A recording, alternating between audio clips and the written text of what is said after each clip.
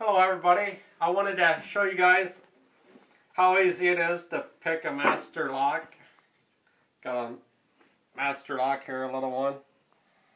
And I got a Dyno Kwick Pick lock pick. I gave $19.95 for it. I don't know if you can see it there or not,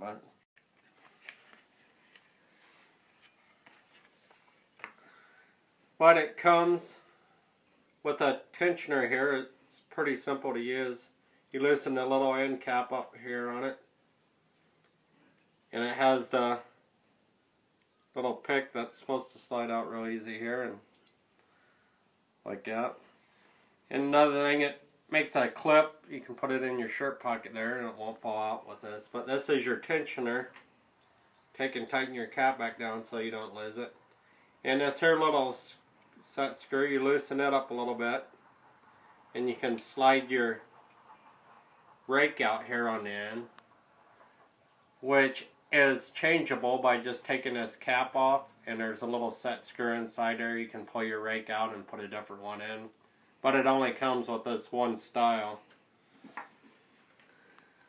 But all you do is put your tensioner in there, put it on the side that the smooth side of the key would be on, and take your rake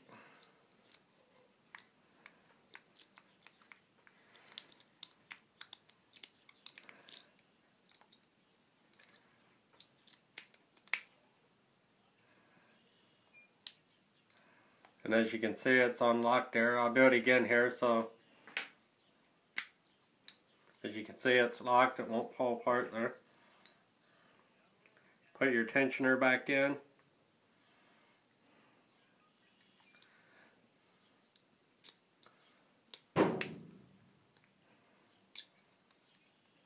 And as you can see, it's unlocked. And you just loosen your screw up here and the rake pops back in, tighten it back up.